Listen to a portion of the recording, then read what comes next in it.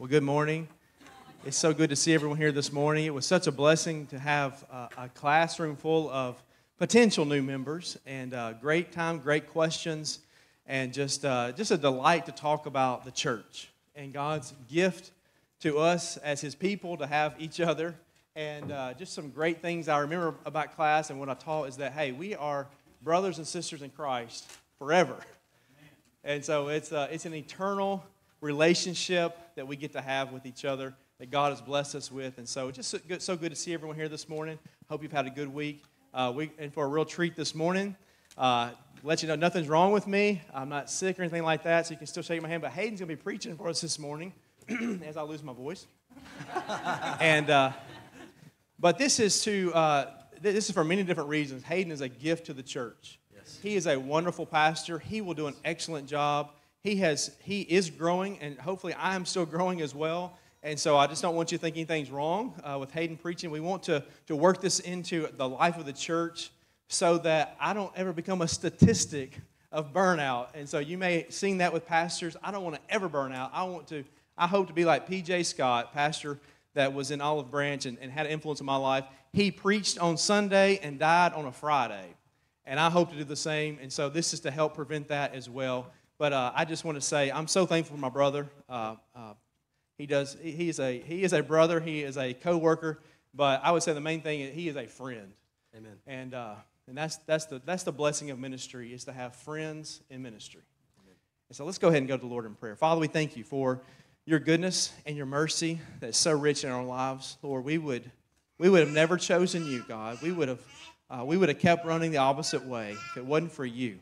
You came after us. God, we thank you so much that you revealed yourself to us. God, that you showed us the glory of the kindness of your grace and mercy and your deep love for us. And Father, I pray that you would show that to someone afresh and anew today in this room.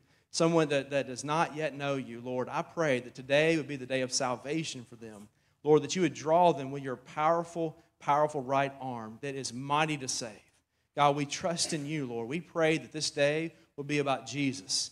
And Father, that we would worship you and glorify your name. God, we would see you in your beauty and your majesty. God, recognize you at your throne. And God, we would just delight in you, Lord.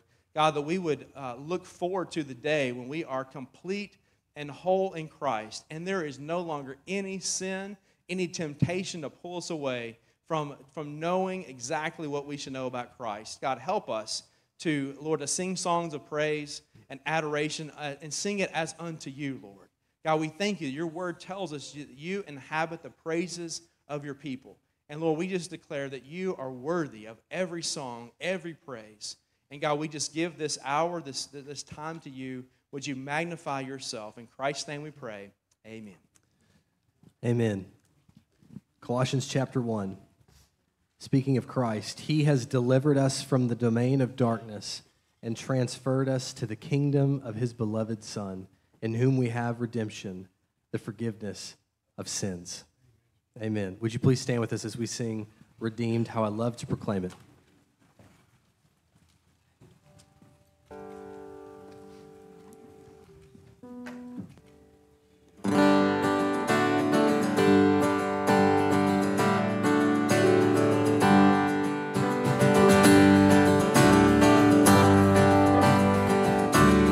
Sing Redeemed.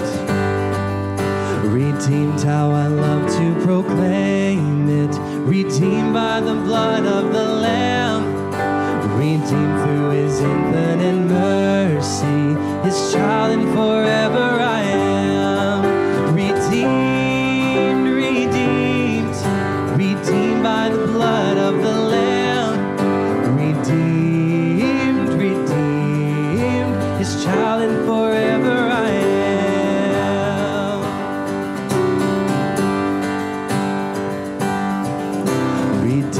So happy in Jesus, no language my rapture can tell. I know that the light of his presence with me doth continually dwell.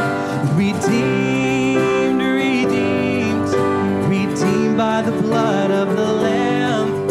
Redeemed, redeemed, his child and forever I am. blessed Redeemer. I think of him all the day long. I sing for I cannot be silent. His love is the theme of my song. Redeemed, redeemed, redeemed by the blood of the Lamb. Redeemed, redeemed, his child and forever I am.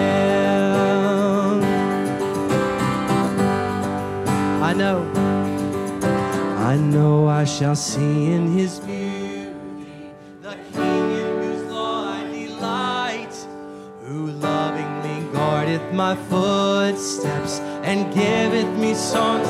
Sing redeemed, redeemed, redeemed, redeemed by the blood of the Lamb.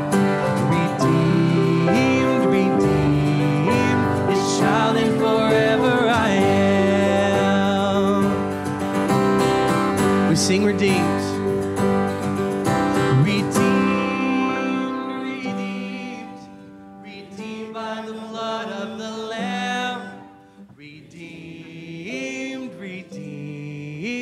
His child and forever I am. Praise the Lord, he has redeemed us.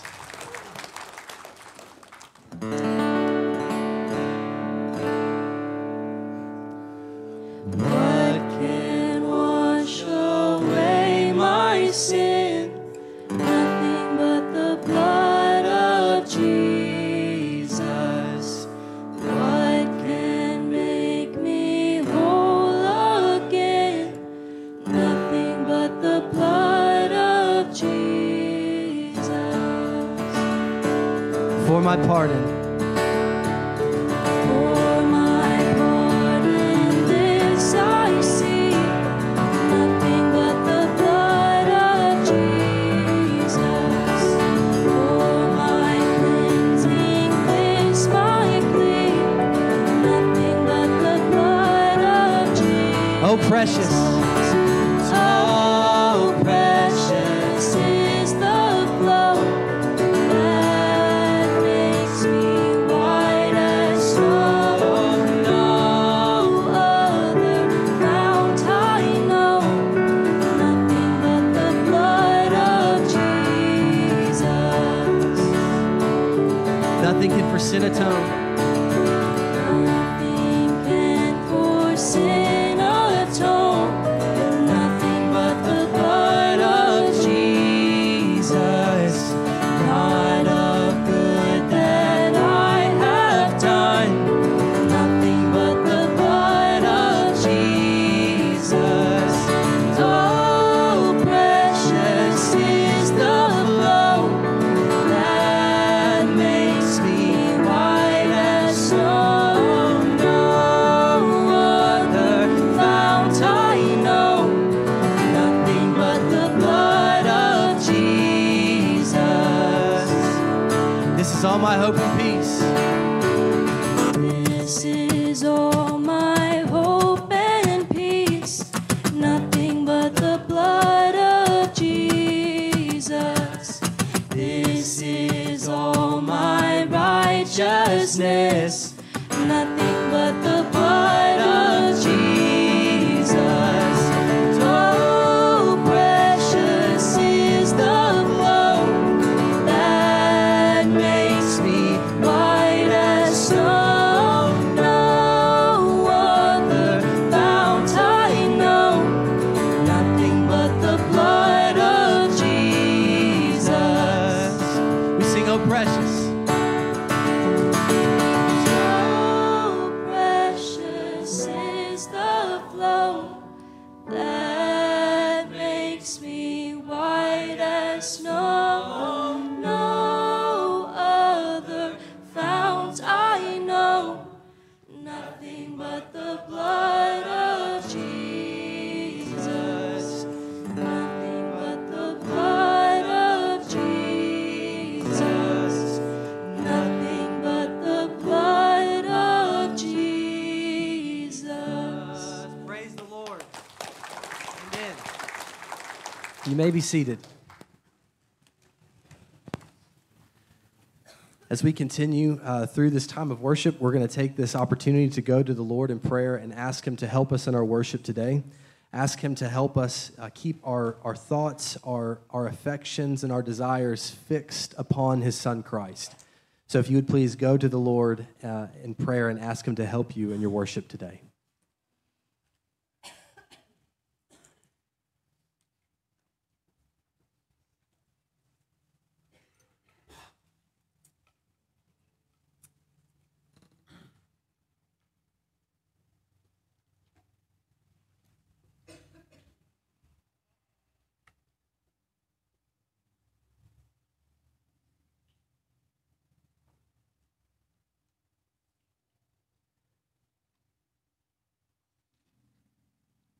Continuing through to Psalm chapter 6. O Lord, rebuke me not in your anger, nor discipline me in your wrath. Be gracious to me, O Lord, for I am languishing. Heal me, O Lord, for my bones are troubled. My soul also is greatly troubled, but you, O Lord, how long? Turn, O Lord, deliver my life. Save me for the sake of your steadfast love. For in death there is no remembrance of you. In Sheol, who will give you praise? For I am weary with my moaning. Every night I flood my bed with tears. I drench my couch with my weeping. My eye wastes away because of grief. It grows weak because of all of my foes. Depart from me, all you workers of evil, for the Lord has heard the sound of my weeping. The Lord has heard my plea. The Lord accepts my prayer. All of my enemies shall be ashamed and greatly troubled.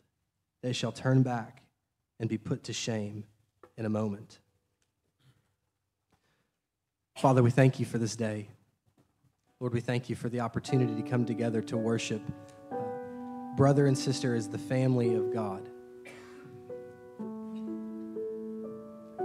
Lord, help us as we experience suffering and trial, as we battle with temptation, as we wrestle with grief. Help us to remember that Christ and Christ alone is our only hope and comfort in life and in death. Help us to remember your steadfast love for us through every trial and temptation. Father, we ask that you help us as we continue to worship.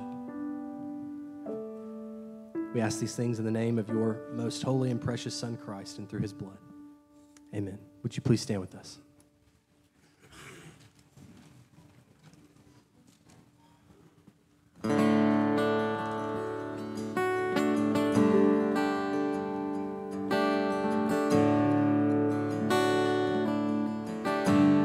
We sing, "Where is my hope?"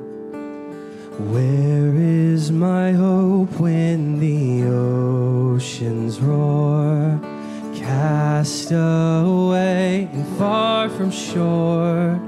My shepherd is with me through raging squalls. Jesus Christ, Lord of all.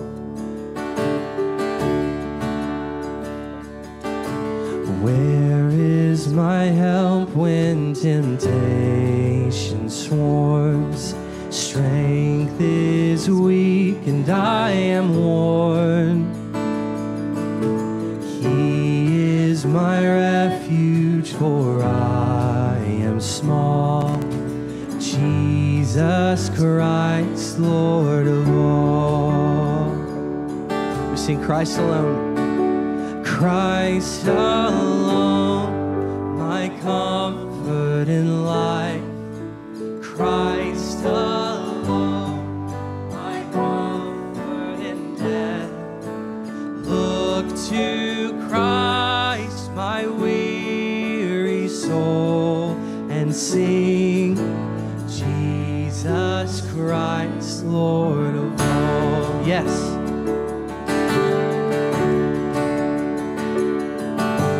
Where is my comfort when sorrows rise and endless tears fill my eyes.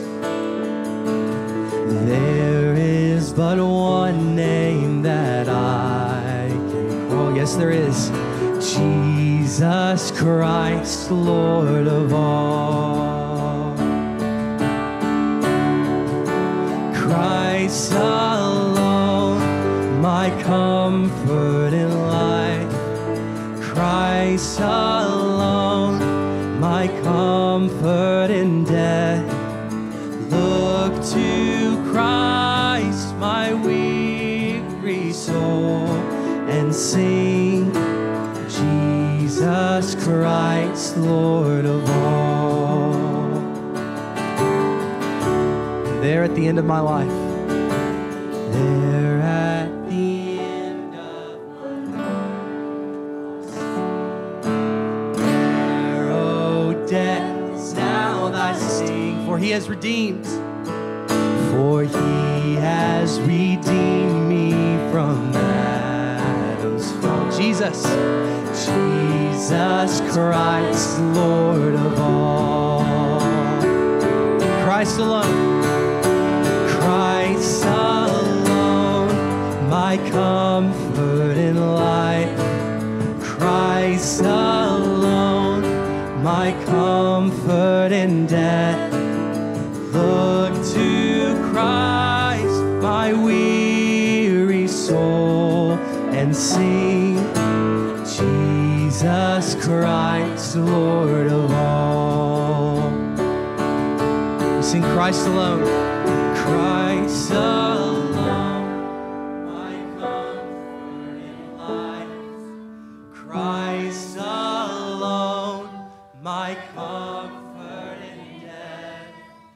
Look to Christ, my weary soul, and sing, Jesus Christ, Lord of all. Jesus Christ, Lord of all. Jesus Christ, Lord of all. Amen. You all sound so beautiful. Amen.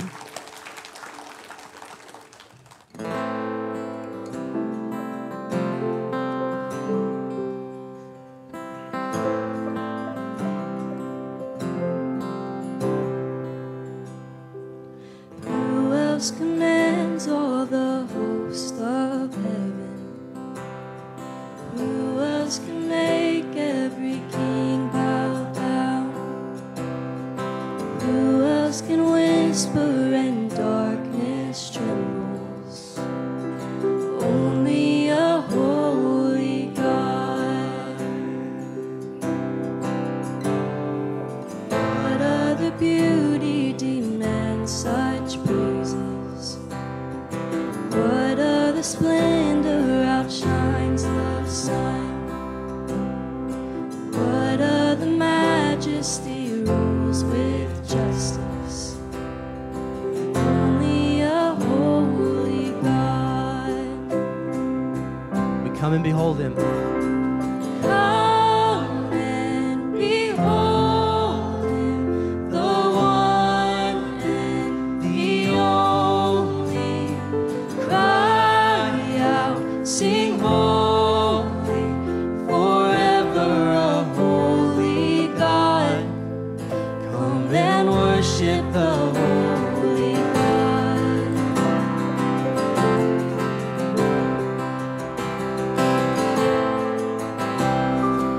What other glory consumes like fire? What other glory consumes like fire? What other power can raise the dead? What other name remains undefeated? Only a holy God.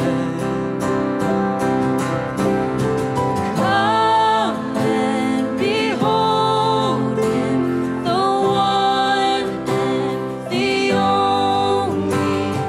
Cry out, sing holy, forever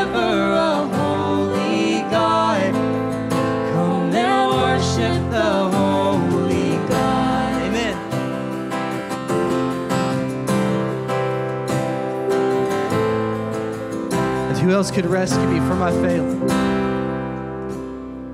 Who else could rescue me from my failing? Who else would offer his only son? Who else invites me to call him Father? Only a holy God, only my holy God.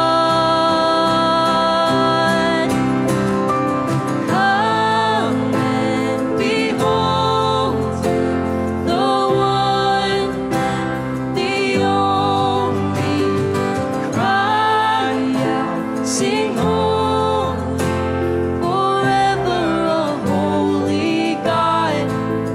Come and worship the holy God. We come and behold him. Come, behold the one and the only. Cry out, sing holy, forever a holy God. Come and worship the holy God.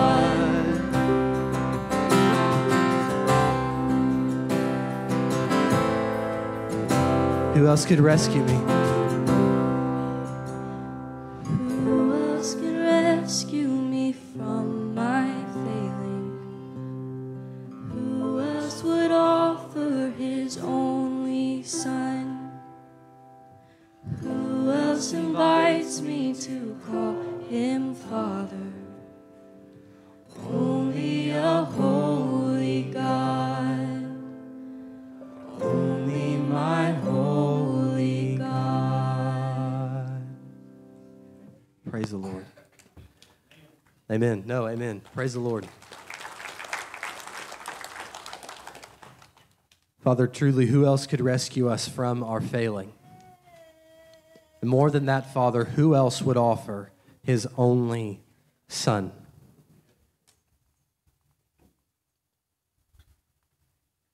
Father, what a marvelous mystery that though we were once your enemies, you have invited us to call you our heavenly Father.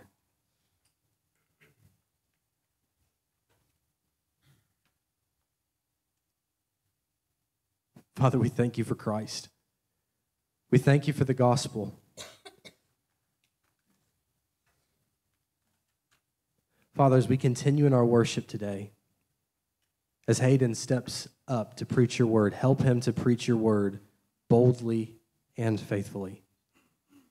And Father, by your Spirit, move in all of our hearts and our minds that we may understand your word rightly. Father, may Christ and Christ alone receive all of the honor, the glory, and the praise, for he is worthy of it all. It's in his name and through his blood, all of God's people pray. Amen. You may be seated.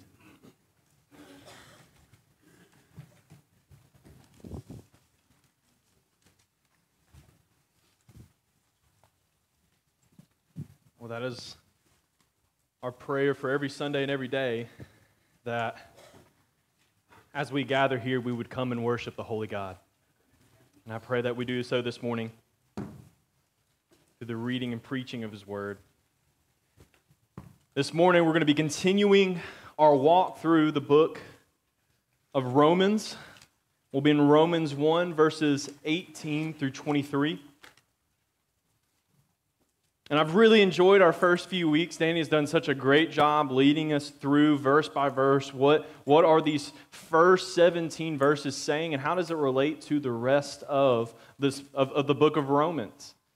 And we've talked about how great and glorious and powerful the gospel is. And Paul is talking about how he is praying for the church of Romans, and it's all this encouraging stuff. It's talking about the gospel and how great the gospel is. I mean, what an introduction to this letter that Paul is writing. But today, as we start in verse 18, we're actually going to see Paul is going to shift what he is talking about from verse 18 all the way to chapter 3, verse 20. And this thing that Paul is building up, this thing that Paul is going to be writing from that verse until chapter 3, verse 20, is that the wrath of God is against and revealed man's ungodliness and man's unrighteousness, and we are all guilty. Paul is going to be building up this case on the unrighteousness and the condemnation of man. We see the shift. Verse 17, he says, the righteousness of God revealed. And then verse 18, now the wrath of God is revealed. And what we're going to see this morning is we're going to see that God's wrath is against sin. We're going to see God's general revelation that he gives to man through nature. And we're going to see man's rejection of that revelation given. Let's read verses 18 through 23 of Romans chapter 1. Verse 18, it says, "For the wrath of God is revealed from heaven against all ungodliness and unrighteousness of men, whom by their unrighteousness suppress the truth. For what can be known about God is plain to them, because God has shown it to them. For his invisible attributes, namely his eternal power and divine nature, have been clearly perceived ever since the creation of the world, and the things that have been made. So they are without excuse." Verse 21, "For although they knew God, they did not honor him as God or give thanks to him, but they became futile in their thinking, and their foolish hearts were darkened." Verse 22, "Claiming to be wise, they became fools. And they exchanged the glory of the immortal God for images resembling mortal man, and birds and animals and creeping things." Let's pray. Father, thank you for today. God, thank you for your word. God, I pray and ask that you would help us in our worship this morning. God, would you lead me as I teach your word, God? God, would every single person in here understand your righteous wrath that you have against sin, our condemnation, our need of saving, and that Christ is that Savior. Well, would you lead us this morning? It's in Christ's name I pray. Amen. Our first point that we're going to be looking at is just in verse 18, and it's God's wrath against ungodliness and unrighteousness. God's wrath against ungodliness and unrighteousness. We see this in verse 18. "For the wrath of God is revealed from heaven against all ungodliness and unrighteousness of men." And sometimes wrath can be a little awkward to talk about, it seems. Right? There's some that would shy away from talking about God's wrath, maybe saying, hey, that's not too loving. We just need to talk about the love of God, the grace of God, the mercy of God. And we 100% we should talk about his love, his grace, and mercy. But if we don't understand God's wrath, we're not going to understand all of those other things. If we don't understand God's wrath against unrighteousness and ungodliness, we're not going to understand the true depths of his grace towards us, his love, his mercy. So we must talk about God's wrath. And we're not going to skip over Scripture. Verse 18, "For the wrath of God is revealed from heaven against all ungodliness and unrighteousness of men." First thing we're going to see about God's wrath is that God's wrath is just. God's wrath is just. Just a simple definition of wrath to understand it. Wrath is God's righteous anger towards sin. The most simple definition. God's righteous anger towards sin. And again, sometimes we cringe a little bit when we hear about God's wrath, but we must know God's wrath is just. God's wrath is not like our wrath. Right? God's wrath is not sinful. Right? Our wrath is full of anger and selfishness and tainted in sin, but not God's. But his wrath is just. Again, we talked about how God is loving, he's merciful, he's kind, he's patient. But he's also holy and righteous, without sin, And so God must be wrathful towards sin if he is holy and righteous. He cannot be holy and righteous and just tolerate evil and tolerate wrong. But we see that his wrath it's holy, it's righteous, and it's just. And we see that it's not random, it's not uncontrollable, it's not inconsistent. But Paul lays out what is God's wrath towards? Man's ungodliness and man's unrighteousness. So what does he mean by ungodliness? It's a lack of devotion or worship to the true God. Right? God, first commandment given in the 10 Commandments. Thou shalt not worship any other gods. He is God, and he demands worship, and man doesn't do it. So his wrath is against ungodliness, a lack of devotion to him because he is worthy of worship, and we see that God's wrath is also against unrighteousness. Unrighteousness is the result of ungodliness. If you don't worship God and man doesn't devote himself to honoring God with his life, he's not going to do what God says to do. He's not going to care what God says to do. Ungodliness and unrighteousness. And notice that it says, all ungodliness and unrighteousness of men, not just some men, not just the really bad ones, not my neighbor who's way worse than me. No, all of men's unrighteousness and ungodliness.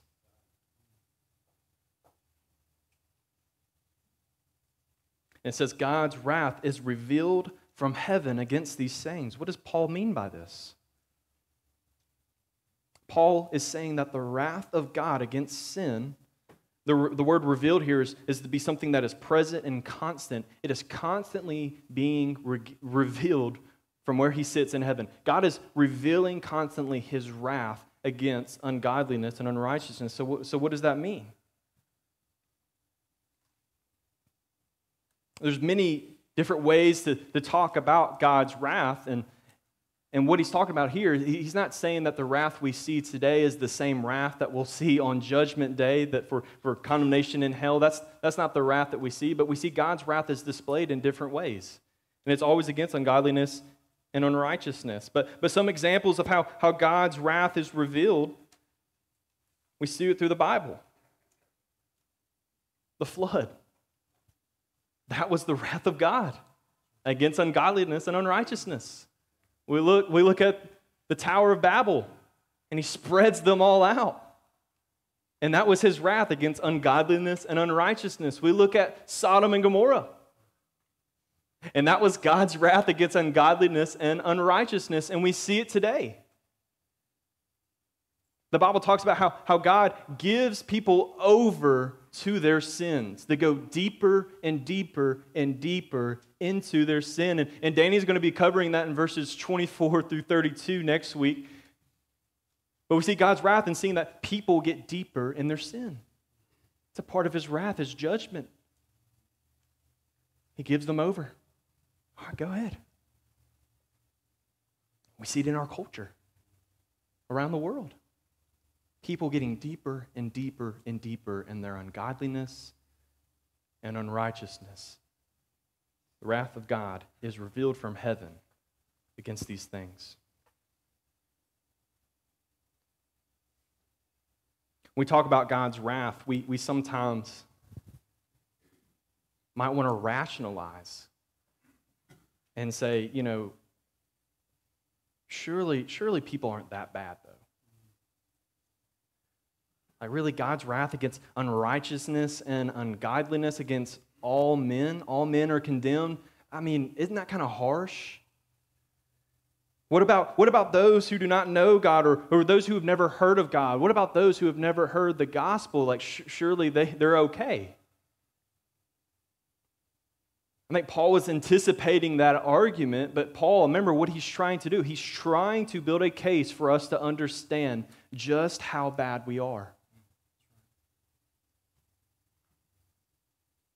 God has generally revealed himself to man through nature, and man rejects and suppresses the truth of God. So the second point we're going to be looking at today is God's general revelation to man. So first he's established, look, God's wrath is against unrighteousness and ungodliness. He is a holy, righteous God. Sin will be paid for. And now we're going to see that all stand condemned.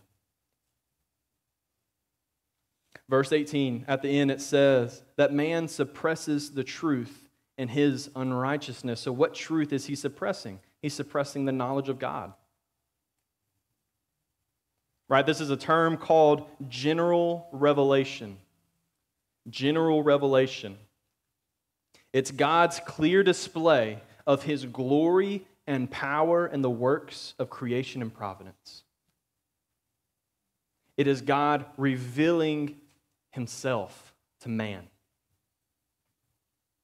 Let's look at verse 19. For what can be known about God is plain to them because God has shown it to them. Right? It's not knowledge of all about God, but God has revealed himself to man. It says that he has made it plain. He's made it clear so that all have seen that he is real. He has universally revealed himself to man. And then it tells us specifically in verse 20, it says, God reveals his invisible attributes, namely his eternal power and divine nature. They have been clearly perceived ever since the creation of the world in the things that have been made. God reveals to every man his eternal power and divine nature.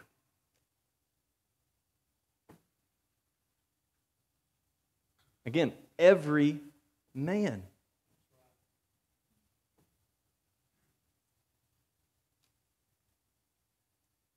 Again, not everything, but we do see that he reveals his eternal power and divine nature. God reveals that he is an all-powerful creator that is divine, that is above every single man. We can look at nature and we can see that there is a divine creator. That there is someone who has made all of this. There is someone that is higher than us.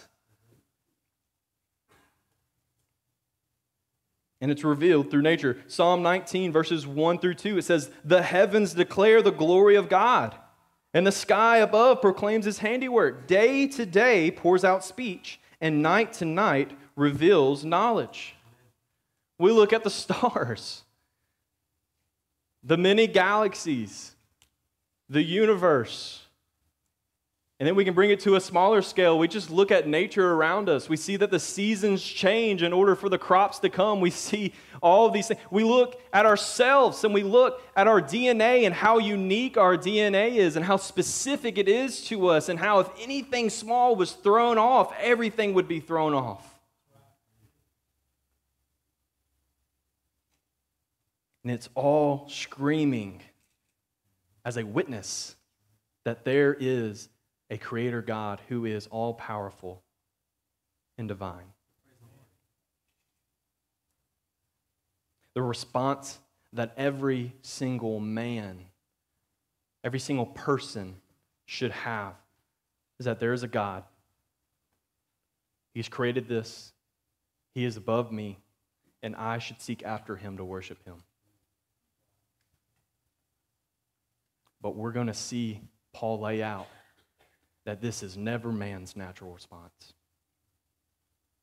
We already looked back at verse 18. What does it say at the end of verse 18? Man suppresses the truth in his unrighteousness. Man, in his natural sinful nature, we look at general revelation, we look at creation, we look at DNA, we look at all of these things, and in our sinful nature, we respond, no, I'm good. No, I don't care. No, I know that there's a creator, but I don't, no.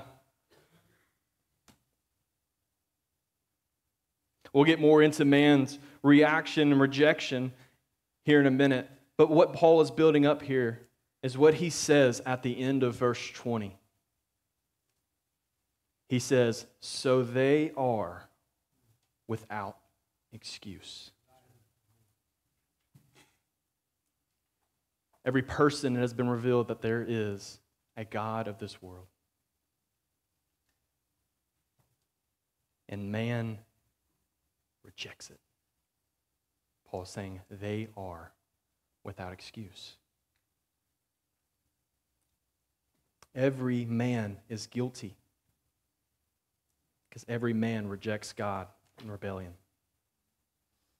The word without excuse, it carries this legal understanding of someone standing before a judge without defense.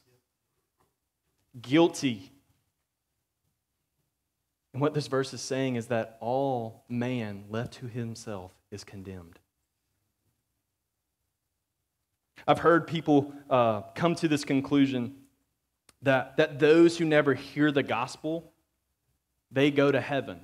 And maybe you believe this, that you know, if it's not fair, if someone did not hear the gospel, they'll go to heaven because it was not fair that they did not hear the gospel. If that was the truth, it would be idiotic of us to even try to share the gospel with anybody. It would be idiotic for us to have any missionaries on the mission field trying to reach the thousands and thousands of unreached people groups. We need to pull them out. We need to stop giving to missions, and we need to make sure that we destroy anything that might have anybody accidentally read, hear, or see the gospel.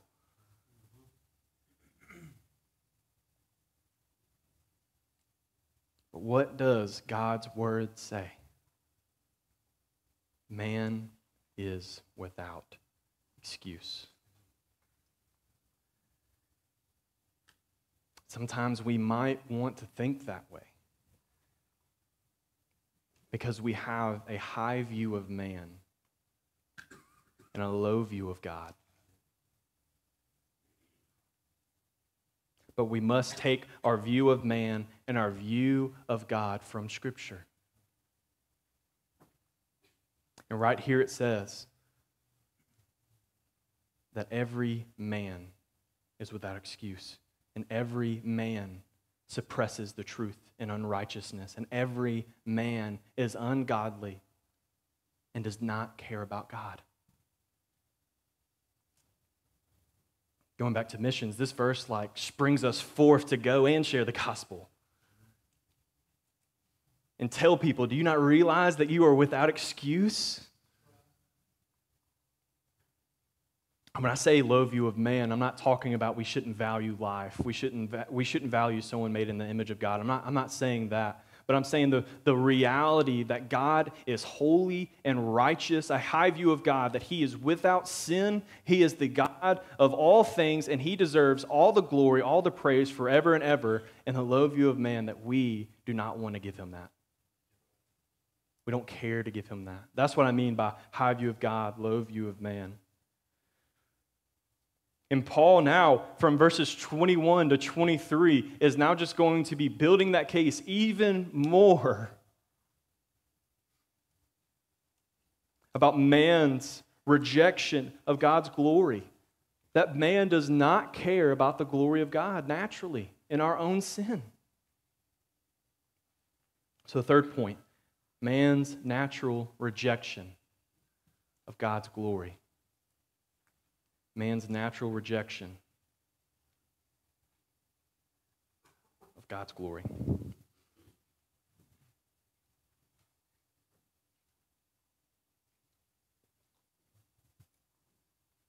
We're going to see this in verses 21 through 23. Again, Paul is building this case about the condemnation of man, our guiltiness. We've already discussed in verse 18 that man already suppresses the truth in his unrighteousness. But now we're just going to work through verses 21 through 23 and see what else does man do. First, we see man does not glorify God.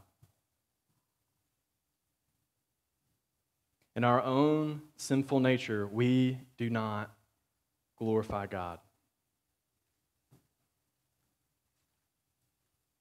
Verse 21. For although they knew God, right, general revelation, we know that God is real, God exists, we know that there is a God. Again, 19, he has made it plain to us. Verse 21, for although they knew God, they did not honor him as God. Honor here can be seen as glorify, right? We don't naturally glorify God. We don't naturally care to worship God. Like glorifying God is to exalt him and to recognize him for his supreme glory. But we do not do that naturally. The Westminster Shorter Catechism asks, what is the chief end of man? It says the chief end of man is to glorify God and enjoy him forever. And John MacArthur points out, failing to give God glory is man's greatest affront to his Creator.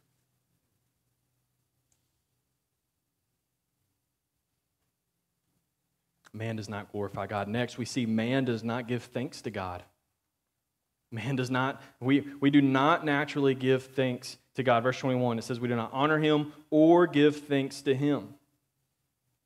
Man can see all of God's common mercies, but do not care to give thanks to him. Matthew 5:45, it says, for he makes his sun rise on the evil and on the good and sends rain on the just and on the unjust. Acts 14:17, it says, yet he did not leave himself without witness, for he did good by giving you rains from heaven and fruitful seasons, satisfying your hearts with the food and gladness. All good things come down from God. But us in our natural, again, I'm saying our natural, our born state of being sinners, we do not give him thanks. We don't care to rejoice and worship him. Why give him thanks? See, man does not give thanks to God. Third, man's thinking is futile. Man's thinking is futile. Verse 21 again. But they became futile in their thinking. Since man suppresses the truth of God, since man doesn't want to glorify God, since man does not want to give thanks to God of all the things that he has given us, we must turn to our own wisdom to answer for life, for purpose. And we see that our sin leads us to worthless thinking. This leads to the thoughts of man to be futile, worthless in its own corruption. We see this in science. And one of the biggest things, the Big Bang Theory. Right? We look at the universe and the world, and we have to see that there is a creator, there is an author. It's not chaos. But if man is to reject God and not care about God and suppress the truth of him, they must have an answer for the creation. And please hear me out, I'm not against science. I don't want us to think that. I'm all for science when it's done correctly, because we shouldn't be scared of science as believers, because all science does is prove that our God is real. So don't be scared of science, but it must be done correctly. We see man's thinking is futile. Next, we see man's heart is darkened. In our sin, our hearts are darkened. And their foolish hearts were darkened, it says. Constant rejection of God and rebellion against him does not lead to some greater enlightenment of truth. But it leads us to deeper and deeper and deeper sin, to a darker heart that loves the darkness and hates the light more and more. We see Jesus talk about this in John 3. John 3:19, it says, and this is the judgment. The light has come into the world, being Christ, and people love the darkness rather than the light because their works were evil. We hate the light in our sin. Man's heart is darkened.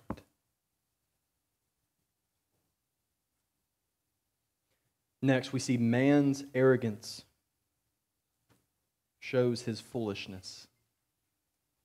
man's arrogance shows his foolishness. Verse 22, claiming to be wise, they became fools.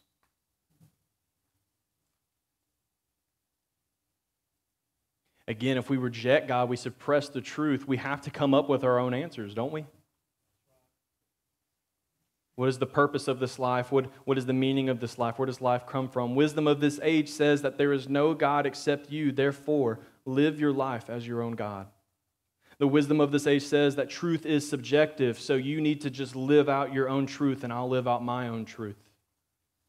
Wisdom of this age says that there is only one life, so you better live it up, do what you want to do, say what you want to say, be with whoever you want to be with, and just do you because you only got one chance. And it's in these very claims of wisdom that we see that man is foolish. And lastly, we see man worships creation over creator. Man worships creation over creator.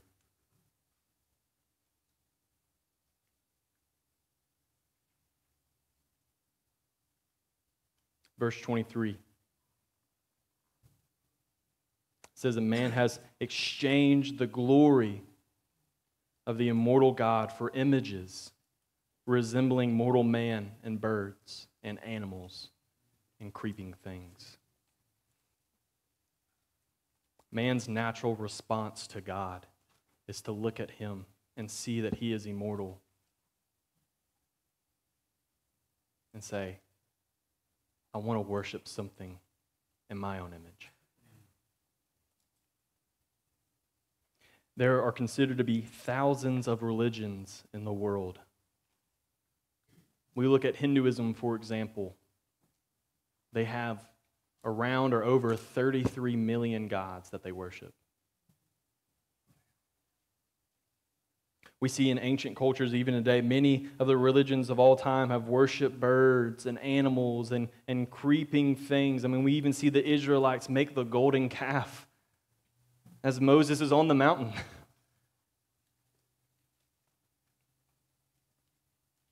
But even if someone says, I'm not a religious person, I don't really worship a God, I don't align myself with a religion,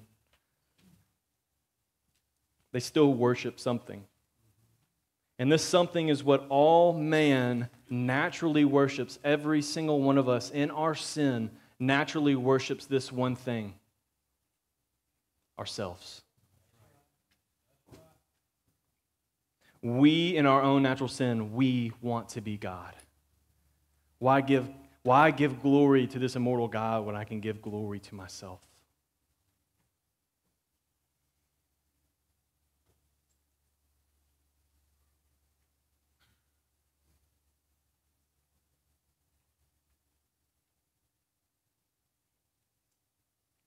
This passage has been so humbling to me.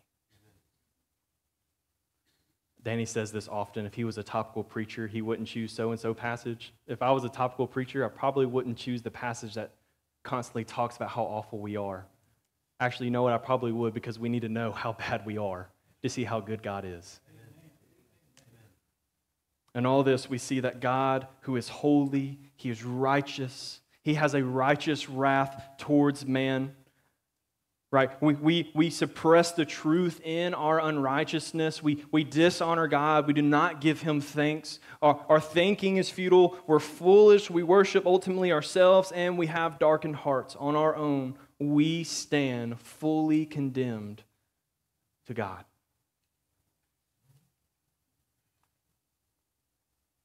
Without excuse. That is the bad news. And that bad news, we should tell to all people. But it should never be shared alone. It should never be shared without being accompanied by the good news of the gospel. Amen. Imagine if I just said, all right, man worships creation over creator. We're in sin. We can't do anything. Let's pray. Probably be a really sad service, right? But we must look to the good news of the gospel. But to understand the good news, we have to understand the bad. We have to see our need for Christ, for a Redeemer, for a Savior.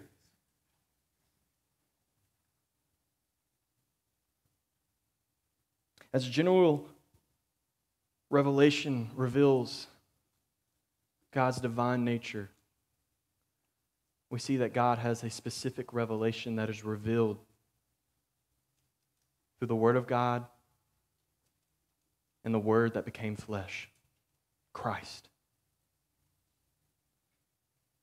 This revelation that though man is guilty in sin, the Son of God became flesh and dwelt among us.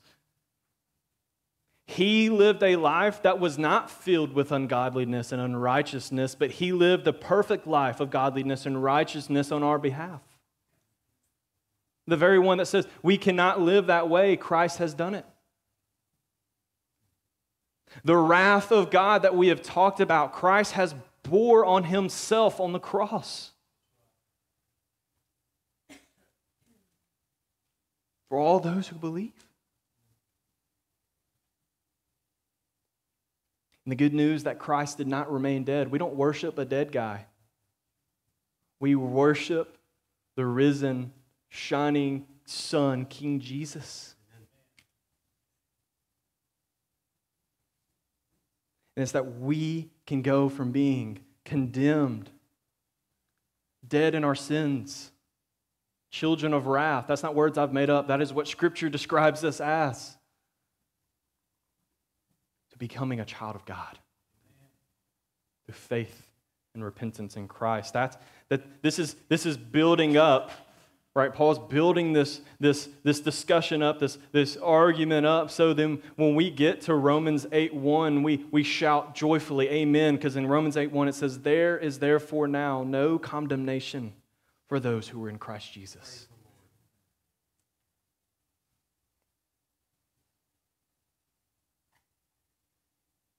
This should lead us to a greater understanding and appreciation of God's grace. Again, this passage has humbled me this week. Because as I'm reading it, I'm saying, that's me. God, I suppressed your truth and unrighteousness. I didn't care about you. God, I rejected you. I wanted to worship myself. God, in his grace and his mercy and his love, has redeemed me through Christ. Amen. If he has done that for you, rejoice. We must look at passages like this as believers as a reminder of God's goodness and his grace.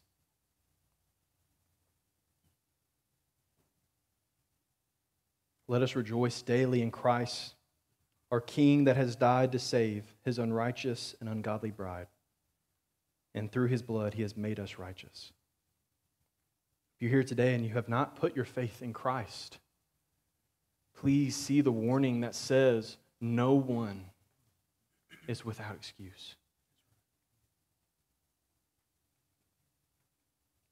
I pray that you would see your sin and unrighteousness against a holy God that we just sang about earlier. And then you would see Christ as glorious.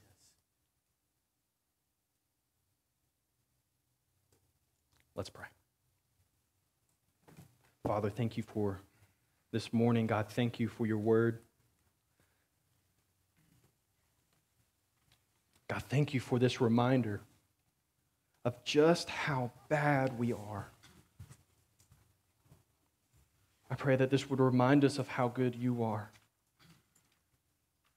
That you have sent your Son, Christ Jesus, to live the life we could not live, to die the death we deserve, and raise again victoriously from the grave. God, would you remind us of the victory that we have in Christ?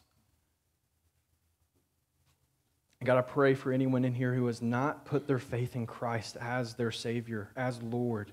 God, would you lead them to do so today? Would you help them see Christ as victorious? As you say in 2 Corinthians 4, that you would shine the light out of the darkness of their hearts and you would shine the light of the knowledge of the glory of God in the face of Christ Jesus.